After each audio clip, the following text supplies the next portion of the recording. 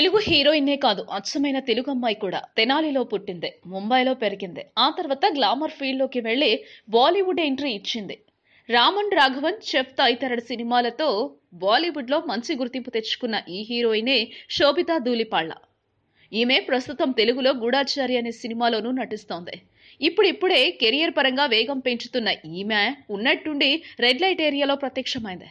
Red light area అంటున్నామని మీరు కంగారు పడకండి, అది కూడా సినిమా కోసమే.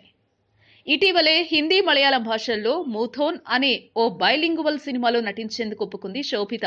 ఇందులో మలయాళ కథానాయకుడు ప్రేమం ఫేమ్ నివిన్ పాళి కథానాయకుడిగా నటిస్తున్నాడు. సినిమాలో శోభిత ఓ వేశ్యగా నటిస్తోందట. ఆ పాత్ర కోసమే ఆమె పలు నగరాల్లో ఉన్న రెడ్ లైట్ ఏరియాల్లోకి వెళ్లి వేశ్యల జీవితాన్ని పరిశీలించి పరిశోధన చేస్తోందట. అది అసలు సంగతి. అన్నట్టు ఈ సినిమాకి స్క్రీన్ ప్లే సమకూరుస్తోంది ఎవరో తెలుసా? బాలీవుడ్ ప్రముఖుడు అనురాగ్ కశ్యప్. ఆయనే శోభితకి హిందీలో తొలి అవకాశాన్ని ఇచ్చాడు.